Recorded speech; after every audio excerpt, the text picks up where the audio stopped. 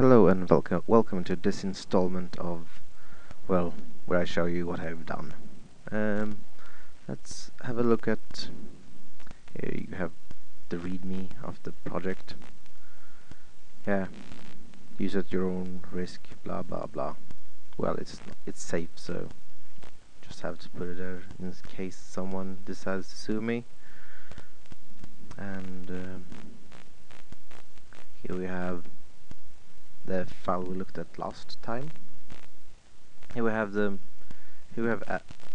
I have added circles.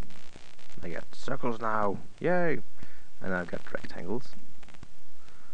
The constructor as in last time, the declaration of the thingies, and yeah, let's look at the program. So I am now in my working directory in the tests shapes.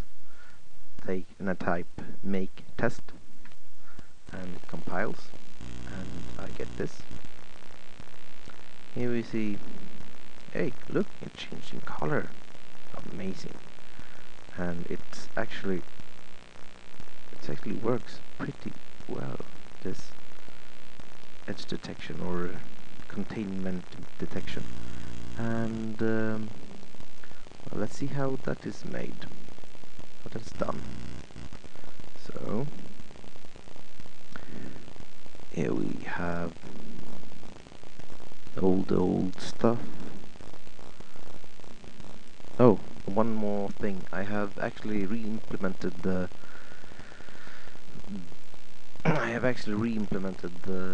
FPS limiter, so it doesn't move as damn fast as it did earlier.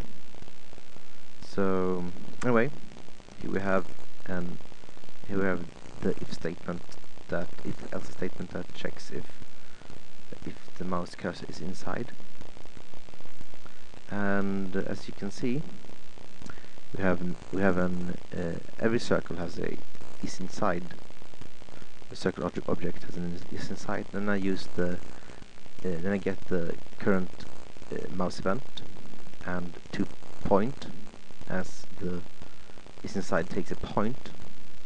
Then I calculate the position, or if it is inside or not.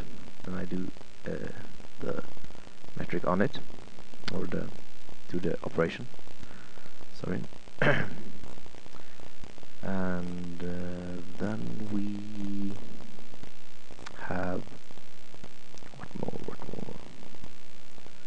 Yes, we have this. See this little thing here changes this color, as you can see in the terminal here.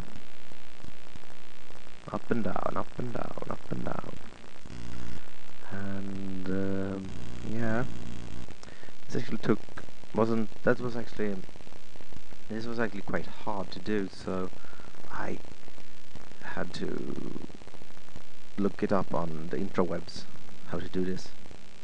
So give it a circle. Here we get a constructor for a circle, the axis radius and blah blah blah. To expect, it's actually the same as in the STL GFX. And now my father is printing a file, as you can hear in the background.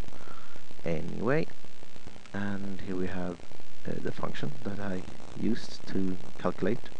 It was taken from a board somewhere on the internet.